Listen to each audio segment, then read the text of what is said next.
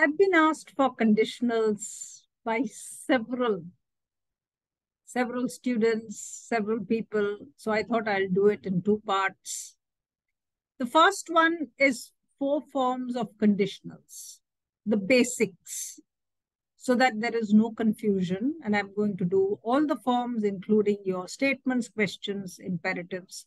So pay attention. I'm Usha Pandit, your MindSprings English teacher. And if you like this video, do press the like button. Make sure you subscribe and you give me a comment. Ask your queries in the description box.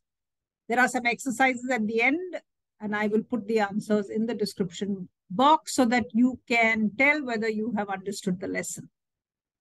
So let's begin right away. So why conditionals? Why do we need conditionals? We need conditionals because as human beings, we tend to think about the past, present, and future.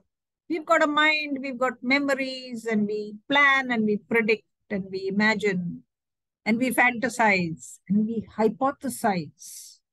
What if? We indulge in wishful thinking. We regret past actions. We hope circumstances were different. We wonder about a different destiny. Or we wonder about the results of our actions, behaviors, decisions that we made in the past and their impact on our present or on the future. And we wonder what it would have been had they been different. So we indulge in a lot of thinking, some of which are real and some of which are unreal. To express these thoughts, we need conditionals. They help us to avoid confusion and convey intention. So we need to have our intention should be clear. So when we talk about a conditional, people should know that it's not real, but you are thinking about something from the past, or you're imagining something. They need to know that. Otherwise, they will get confused. So that's why we need conditionals. The structure of a conditional sentence. Now, what is your structure? It has 2 clauses, first of all. You have a main clause and you have an if clause or a conditional clause. A conditional or an if clause is always a subordinate clause. And it's what we call the adverbial clause of condition, which we have done, but you need to make that connection. In such complex sentences, so when you have a subordinating clause, what happens? You have what is called a complex sentence. The result or the consequence clause is your main clause.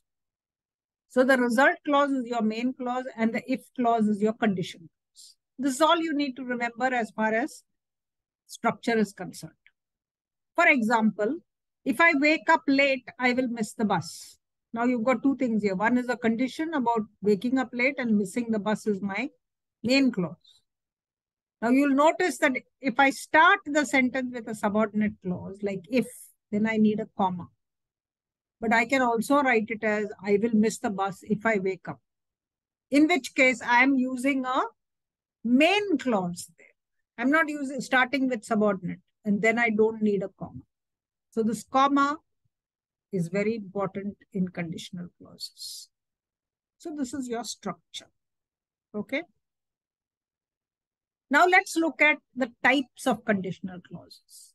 Basically, there are 4 conditional clauses. 0, 1, 2, 3. This is all you need to remember. They express real and unreal situations and sometimes the imaginary or even the impossible situations. The 0 conditional is made of the present tense in the main clause and the present tense in the conditional. Both are present tense. If the child is hungry, it cries for milk. I've underlined your verb, so you'll see that it's present and present. The first conditional has a present and future. Present in your if clause If we are late, present. We will get a taxi to go home, future. Will get, future. So present and future. The second conditional has a simple past in the if clause and a would plus infinitive verb. What is infinitive? Infinitive is your to go, to come, to sing, to dance, etc. And you just take that verb, which is go, sing, dance, etc. And that is called your infinitive verb or your V1. So would plus V1 and simple past in the if clause. Found, if he found it hard, I would help him. Would plus help. This is your second conditional. And your third conditional is past perfect, which is had caught. If they had caught the thief, had caught, past perfect, they would have taken him to jail. Would have plus past participle, taken. Caught is past participle, taken is also past participle. Both are past participles. In the first one, it makes up the past perfect tense. Had plus caught. Here, would have plus taken makes it a modal verb, but it is would have plus past participle again. So just remember this. These are your 4 different conditionals, but they are the basic conditionals. 0, 1, 2, 3. Present, present, present, future, past, would plus V1, past perfect, would have plus V3. This is your formula. Nothing more to remember.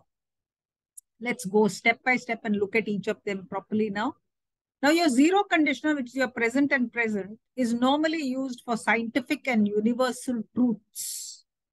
So if you've got these scientific facts like if water freezes, it turns to ice. True for all times. Scientific facts never change. The sun rises in the east. The earth, orbits around. Earth is a planet, or the moon orbits around the earth. These are all 100% true. So scientific facts, universal truths, present plus present. Remember this.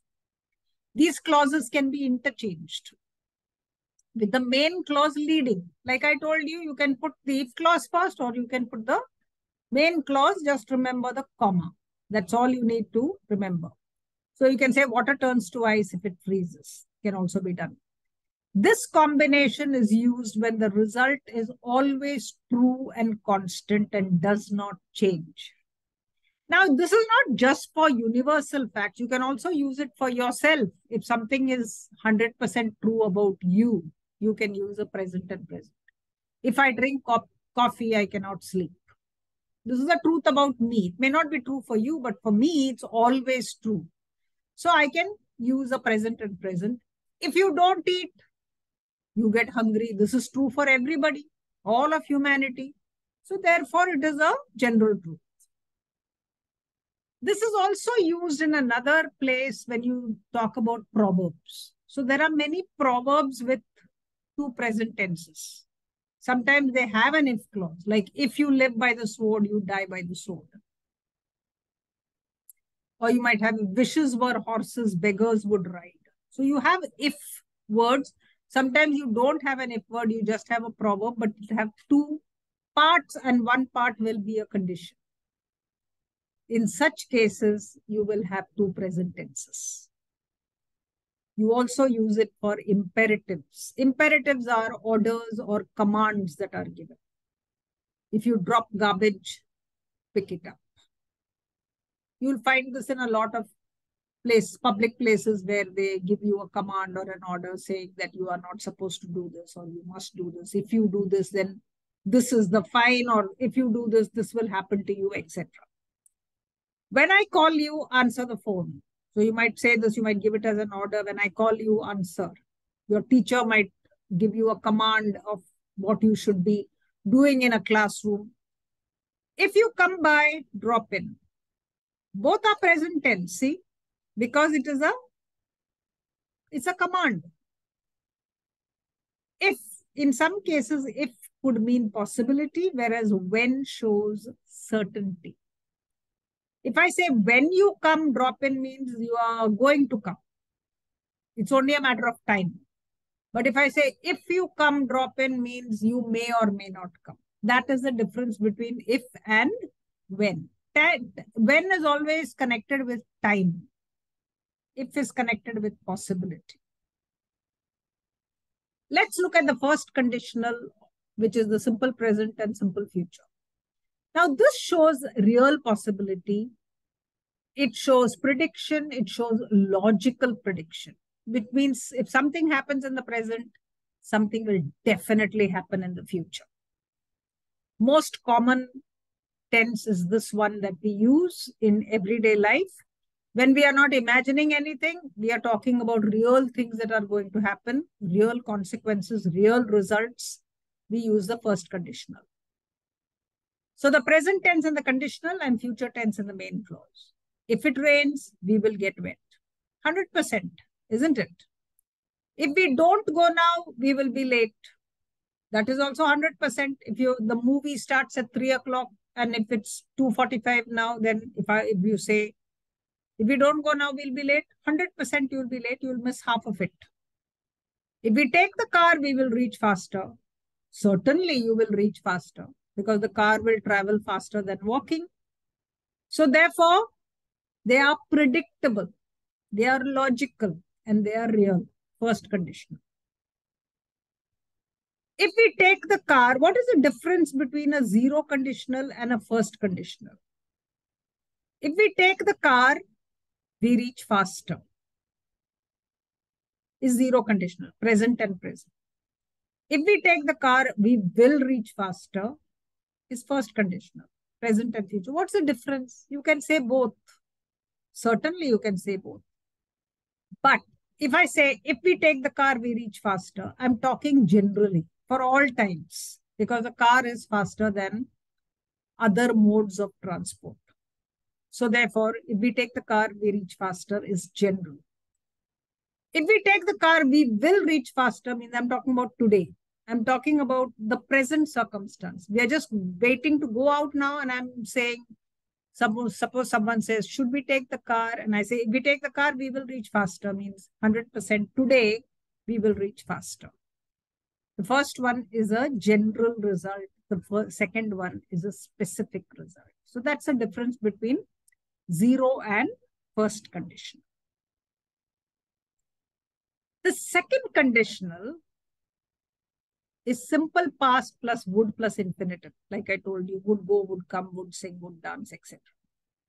Second conditional is used for hypothetical or imaginary conditions.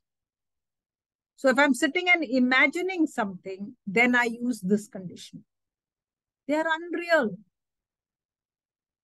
Something, I'm talking about the past, about something happening, not something that happened in the past. I'm talking about if something happened in the past. The past has already gone. It has not happened. So whatever I say now about the present or the future is going to be false because the condition is dependent on the past. The conditional clause is about the past, which did not happen. So it's just my imagination. They are unreal. Conditional clauses uses the past tense, which cannot, it's done, dusted, cannot be recalled. And therefore the possibility in the future is also unreal. If it rained, we would get wet. If it rained, we're talking about the past, it didn't rain. If it rained, we would get wet. We'll never get wet because it didn't rain. If I won the lottery, did I win the lottery? No. But if I won, means I'm sitting and imagining, if I won, oh, so nice it would have been. This is what I'm doing. I would buy. This is what you call khayali pulao. Isn't it? You are sitting and daydreaming. If I were a doctor, I would invent a cure. So people love to think like this. It just makes you feel happy. It allows you to think of possibilities where you don't have to work too much. Just think about, oh, what it would, I would have done this, I would have done that. So that would plus infinitive. Were you a stronger man? You would forgive the weak. Are you a stronger man? No, because you've not forgiven anybody and you will not forgive also. So if the if clauses in these sentences are untrue, because the past is untrue, it did not happen, the actions should have happened, they didn't. And therefore, the result clause is simply wishful thinking and hence false. False one, second condition, past and would plus infinitive. Let's look at the third conditional. The third conditional is worse than the second conditional. Because if that was the past tense, this is the past perfect tense. So this is an impossible past. Here we use the past perfect tense in the conditional clause and then the would have plus past participle in the main clause. So if it had rained, which means it's not if it rained, but if it had rained, with even more, we are taking it backwards and it is completely false. Would have been wet. Never going to happen. It did not rain, confirmed, and you will never get wet, confirmed again, certain. So therefore, this is completely impossible. If I hadn't been so busy, I would have helped you to shift. Now, this is how we talk. We say this a lot. Now, don't say, oh, it is impossible, so we never say it. We say it all the time. We say it to appease people. We say it to make them feel better. If you hadn't been so busy, if I hadn't been so busy, if I hadn't been, if I hadn't had guests at home, you could have stayed with me. We talk like this. But then that's not true. It's like how you say in Hindi, bolne mein kya jata hai. It's that. You basically saying things to comfort them. So you had been busy. So there's what is the point when you're busy? What's the point in saying if I hadn't been busy? But you were busy. I would have helped is also false because you were busy. So there's no question of talking about what you would have done is all just talk. So the intention is to just say comforting words. If I had become a doctor, I would have cured many people. Now I can keep on saying a whole bunch of things. If I had been the king, I would have done this. If I had been the prime minister, I would have eradicated poverty. The sky is the limit to how you can go with the third conditional. So therefore, guys, this is an impossible condition. But people use it all the time. So don't say this is not used, this is used. We use it all the time. But it's good to know that this is the language of the third conditional. Use of initial word had. Now, very often you don't use that if, you just use had. So, for example, had you come earlier, you would have met the film star. So, what are you actually saying? You're saying if you had come earlier, you would have met the film star. That's what you are actually saying. What have you done? You've dropped the if. And that you have inverted to had you. So, instead of saying you had come, you are saying had you come. This is a stylistic way in which you express the conditional, and it's very sophisticated. Try and use it in your writing, try and use it in your speech, and it's very impressive. So had you been a taller girl, you would have reached the top. It's a third conditional. It's impossible, but it's very useful when you speak and when you write. If you had been taller is what you are trying to say. Both sentences have clauses that show the impossible past, which will never happen. So the future result also is impossible and unreal. It's idle speculation. In this type of sentence, we are just dropping that if and inverting the subject and verb. Questions with zero and first conditional. Let's come to questions. Questions with conditionals need the subject-verb inversions. So when you ask a question, you invert the subject and the verb. You don't, in a statement, you say use the subject-verb. Subject is followed by the verb. So if I say you should come home. You should come home. You subject, should come verb, and then home or whatever. You should come. Should you come? When I invert it, it becomes a question. My name is Usha. Is your name? When you invert it, it becomes a question. So it's just the question inversion, nothing else. But the inversion is in your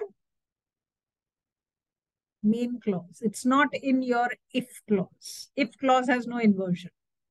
So in the zero, present plus present, do you break out in rash if you eat peanuts? Is a question. Do you break out? Not you do. It's do you, it's not you do. You do is subject and verb, it's a statement. Now you do break out in rash if you eat peanuts is wrong. Do you break out is the correct way. Shall we run to the store if it begins to rain? Shall we run? Not we shall run. If someone says we shall run to the store if it rains, we shall run to the store. People talk like this. It is completely wrong. Be careful to do that inversion when you ask a question with a conditional. First conditional, what will you do if you fail the test? Not what you will do. But people talk like this, don't they? What you will do if you fail the test? Wrong. What will you do? Will you come if I call you? You will come if I call you is wrong. Will you come if I call you is correct. Inversion.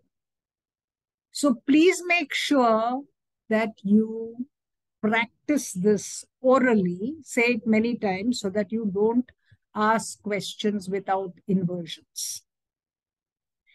In a conditional question, it becomes harder because there is a lot of words that you have to put in. You've got your past perfect and then the same sentence, you've got your would have plus past participle. You've got all these things and then you've got an inversion.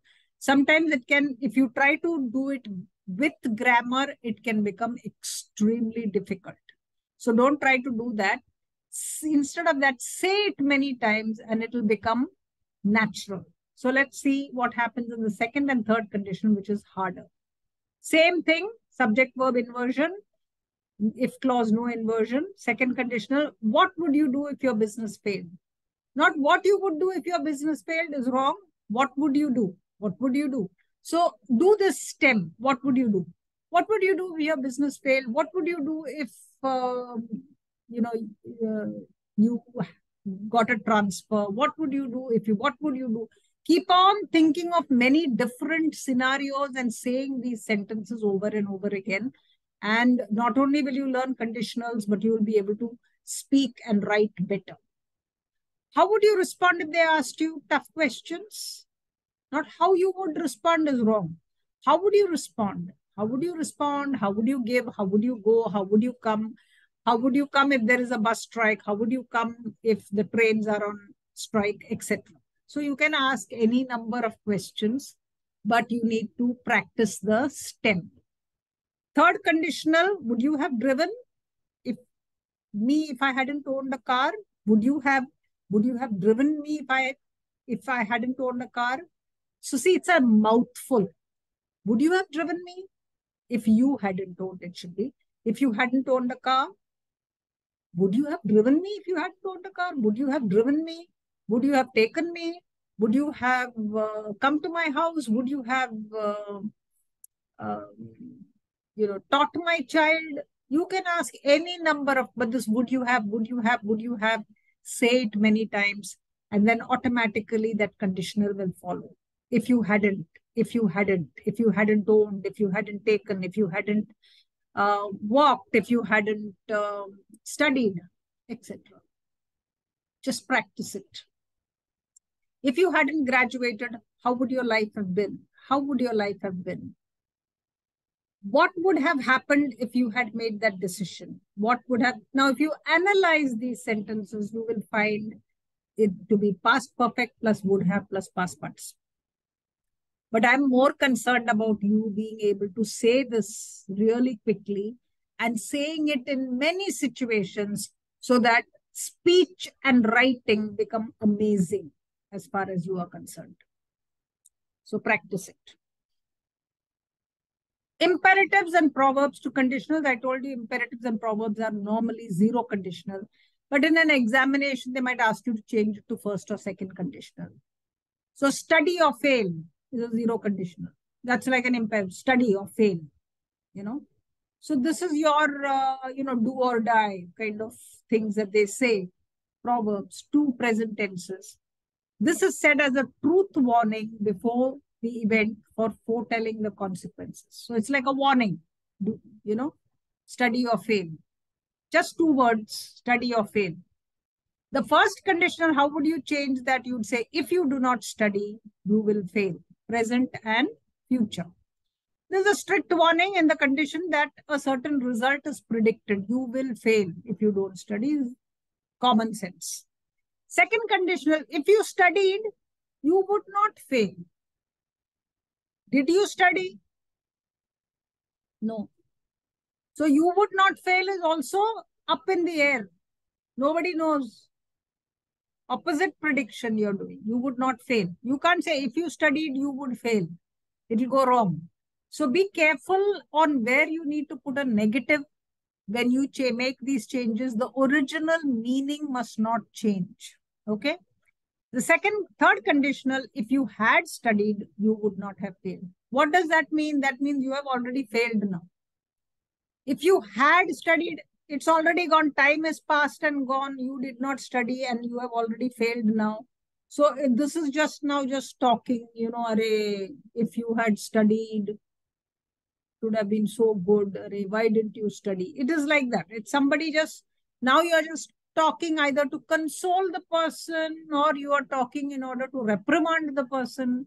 But you're basically, the time has gone and the result has been the opposite of that warning, study or fail. So it's an unheeded warning and the results are certain of failure, not of success.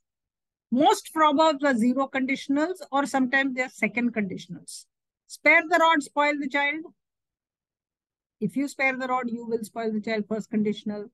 If wishes were horses, beggars would ride is a second condition. Were, past tense, would ride, would plus infinitive, second conditional. If wishes had been horses, beggars would have ridden on them, third conditional. So I've changed that second conditional to the third conditional. So these can be interchanged. Just remember the structure and you will get 100% in your exams. It's easy peasy. Use of unless instead of if. This is another one. So people use unless. You get it in a lot of exams, in fill in the blanks, in all sorts of situations where they ask you to use unless, start with unless, use unless, etc. So unless actually means if not. It's a negative. Without the word not, unless makes a negative.